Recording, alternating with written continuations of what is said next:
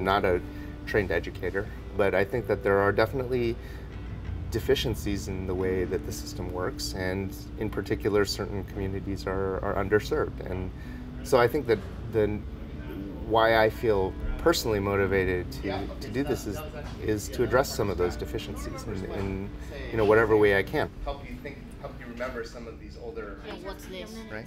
This is called the tread. Okay? Just being able to cause that spark in a student, I think, is going to give them the motivation.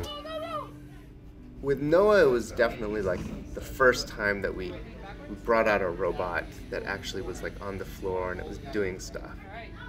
I saw just like his eyes light up. He's like, wow, that's cool. I like electronics. We got to spend time with like Android phones, which I've never played with before. And also we got to use robots, which is awesome.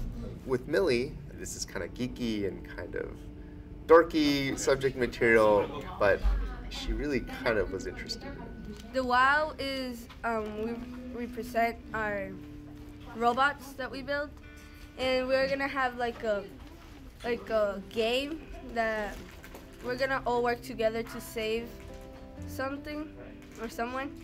I'm excited about that. These are the students that 10 weeks ago they knew nothing about this particular subject material, and here they are presenting, what they've learned over the course of 10 weeks to this audience that is, really listening with attention.